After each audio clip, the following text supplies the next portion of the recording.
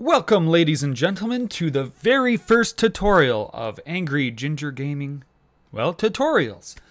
Today, I decided that I get this question a lot by clients that I have, and I figured I'm going to do videos on very common questions that my clients have in hopes that it will help some of you guys out. Okay, so most of these tutorials are going to assume you know almost nothing about Windows and computers, so a lot of these tutorials are going to be more basic.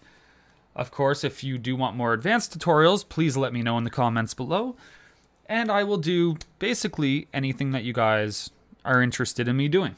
So today we're going to do a very generic problem that happens a lot of the time, and it's how to speed up a slow PC. And obviously, getting a new CPU or getting more memory is going to help improve performance. But this tutorial is going to be about how to do it without buying new hardware in any way, shape, or form. Now, depending on the computer's status, did it get crypto locked? Did it get a virus that just made it so unusable that it needs a format? A format and reinstall sometimes is the fastest and easiest way to get your computer back up to how it was when you first got it. But that is a huge pain. You have to reinstall your programs. You have to set everything up again. If you had saved passwords, you have to redo everything. So obviously, we don't want to do that route unless we absolutely have to. So what we're going to do is I'm going to show you a few tools I like to use. So let's get started here, guys.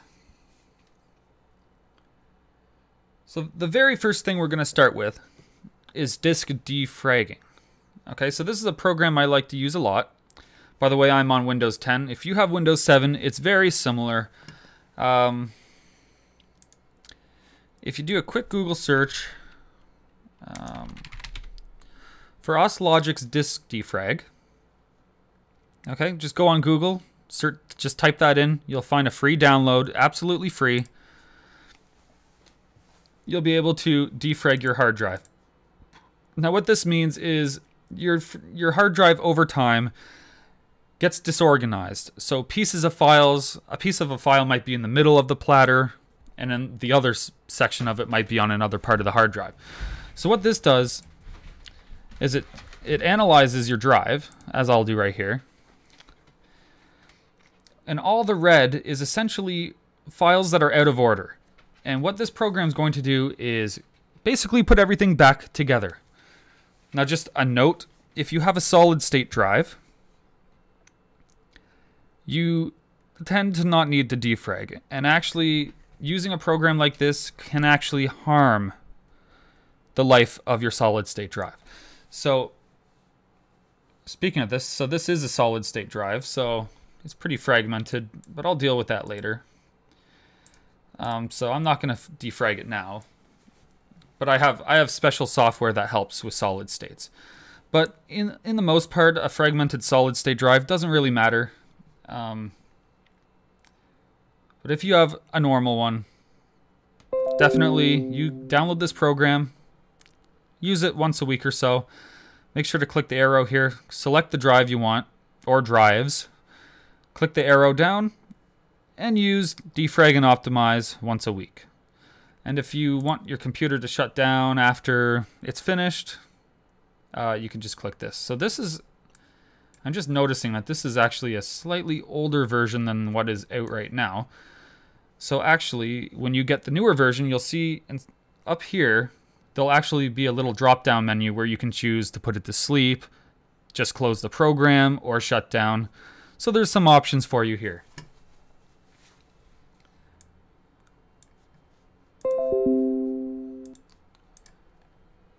Another thing to be looking for is processes that could be affecting your computer's performance. Now, a lot of the time, these processes can be viruses, or they can just be a hungry hog of a program. So to check quickly, if you have any of these type of programs, right-click your taskbar, and it doesn't matter if you're Windows 7 or 8, and go to Task Manager. Okay, and this is going to look different than Windows 7, but For Windows 10 people, it should still be roughly the same. Click on the Processes tab, and I'm sure in Windows 7, now I'm trying to remember if it does have that. I'm pretty sure it has a Processes button. Anyways, you'll find a tab at the top that will look similar to this. Okay, and what you can do is you can organize either by lowest memory usage or highest. So what we want to do is make sure to see what the highest memory hog is and take a look and see if you see anything unusual. If you're unaware of this is where you might need someone that's a little more techie to help you out if you don't know what all these things are. But for the most part, as I see here, I don't see anything out of the ordinary. The highest memory usage right now is actually the recording for this. So this is okay. But that's just a quick check. Now, a lot of people complain, speaking of this, of processes, a lot of people complain about how long their computer takes to load up. So as a bonus, I'm going to throw this one in. So you're going to go to the Start menu.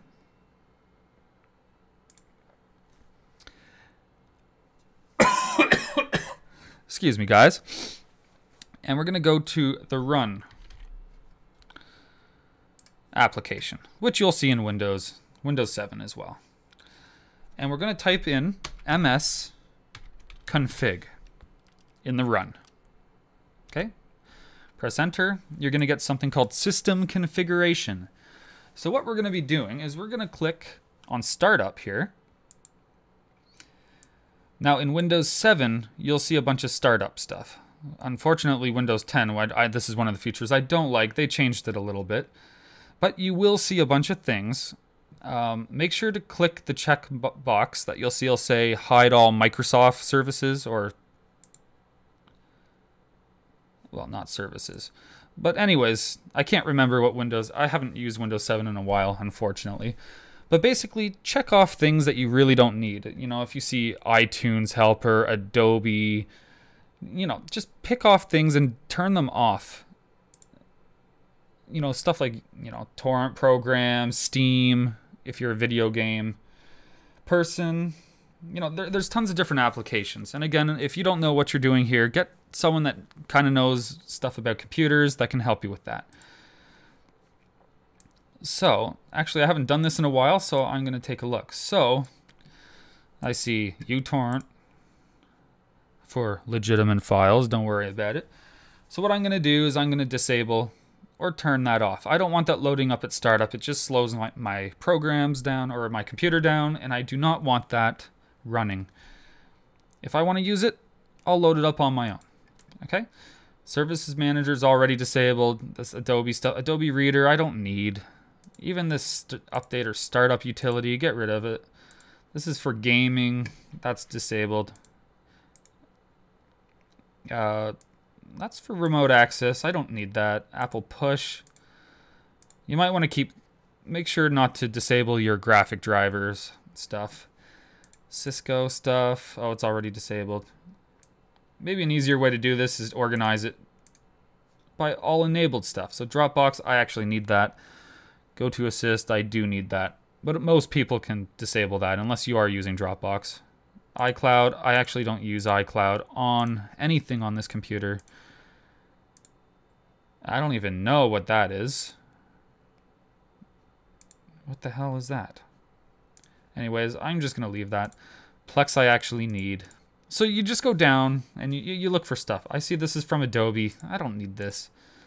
TeamSpeak, I really don't need that enabled, etc. You get the picture. Disable the things that you don't need at startup.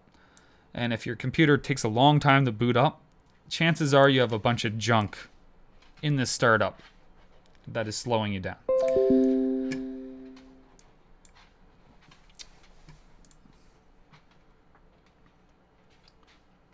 Okay, so the next thing we're going to do, and this is very important. Unfortunately, there's no version of this for Windows 10. So Windows 7, guys, you are in luck. So this is a great website that I want you guys to remember, and it's called Bleeping Computer. This computer has, this website has tons and tons of software that's really, really good. So for viruses, if you're heavily infected, this is the one I recommend. it fixes a lot of stuff. Unfortunately, as you can see here, it's only up to 8. I didn't even know it ran 8. From last time I remember, it was 7 and under. I've never tested it on 8, so I wouldn't even recommend it for 8. So if you're on 7, Vista, or XP, grab this program, let it run. What it will do is disable your internet temporarily. It will scan and get rid of tons of malware and other programs. Another program that goes well with it, and this works for Windows 10, so feel free to download this one. This one also helps scan for registry issues, that unwanted software can add to your computer. It pretty well clears a lot of the crap you don't want. And as you see here, yeah, it's for anything. So definitely I recommend this program as well. So download these 2 programs and run them. If you're finding your computer really slow, chances are it could be infected with a virus. After doing that, the last program I recommend is Malwarebytes. It's also free. So download it, run a scan on that. Make sure after those 3 scans, you should be pretty good for cleaning up your system there.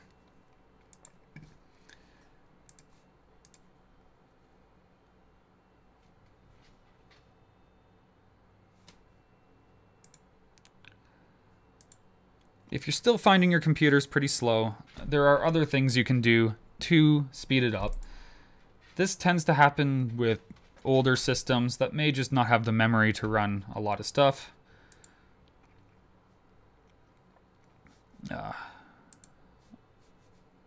1 second here. This isn't even what I want. So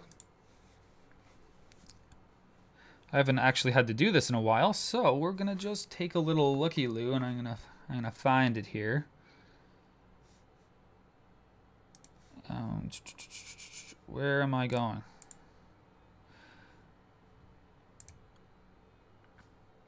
Okay, so if we go to System, which will be in the Control Panel.